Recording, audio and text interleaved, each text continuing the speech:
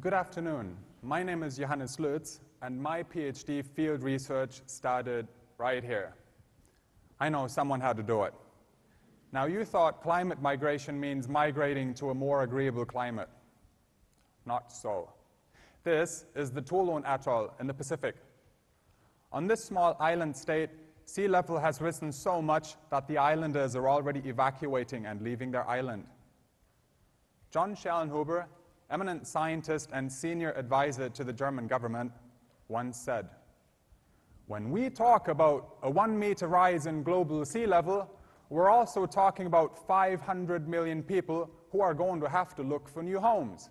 So far, we don't have any instruments to manage this." A few years ago, I thought about this. If we don't have any instruments to manage this, why don't I create one? I know, very modest. At the time, I considered Australia a fitting place for such a PhD study.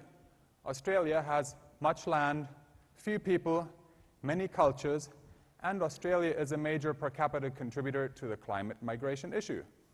I was sure the Australian people would be sympathetic to climate migrants, and so I came. I quickly found I was not the only one studying this, and that there was a lively debate going on in the research community. During my literature review, I discovered that this debate was dominated by academics and needed to be informed by climate migrants. So I designed a strong humanitarian PhD research project with an emphasis on meeting climate migrants and doing field work. After a pilot study in the Toulon Atoll, I also did other case studies. In Bolivia, I studied drought and migration. In Bangladesh and India, I studied cyclones and migration into slums. In the Maldives, I observed a small island state experiment with artificially raised concrete islands. And in the Philippines, I studied resettlement villages for typhoon flood victims. The findings are fascinating.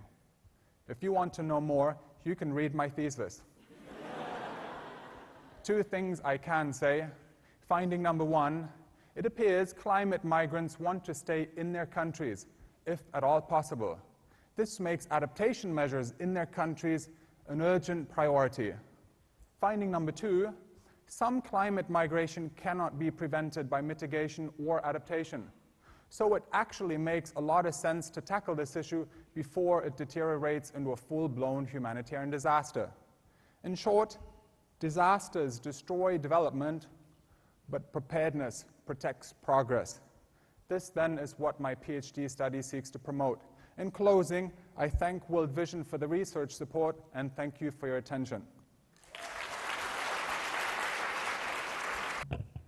There are various reasons we picked this contestant, such as confidence, preparedness, relevance to society today, ability to engage the audience, the ability to explain it in a way simple enough for even teenagers with no prior knowledge to understand, and the humorous element that many of us really appreciated.